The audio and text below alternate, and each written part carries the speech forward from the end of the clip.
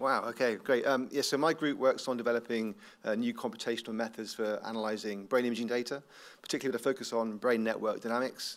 A good example of this is the hidden Markov model, where we look to model ongoing brain activity as being made up of a sequence of brain states, where each brain state is characterized by a distinct functional brain network.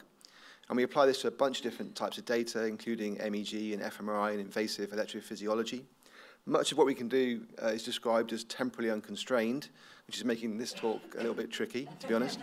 A good example of that is estimating the timing of brain network activity in task data on the individual trial level with high temporal precision.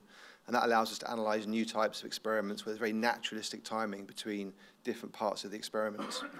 And finally, we can use these features of the brain network dynamics to give us new, unique biomarkers in analyzing and understanding clinical disorders such as bipolar and Alzheimer's disease.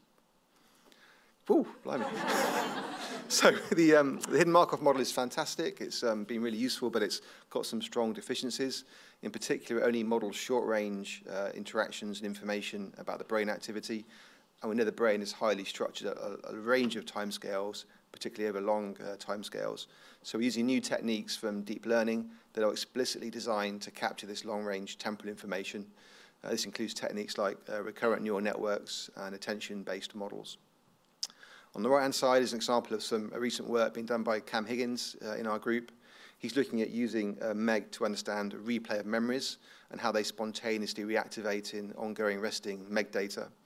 So he's used the hidden Markov model to identify a replay in the resting state, and he can show that these replays occur in a top-down cascade of whole brain network dynamics, which is actually in reverse compared to when the memory is being encoded. And finally, these replay events actually seem to very strongly co-occur with the resting state networks we normally look at. Thank you.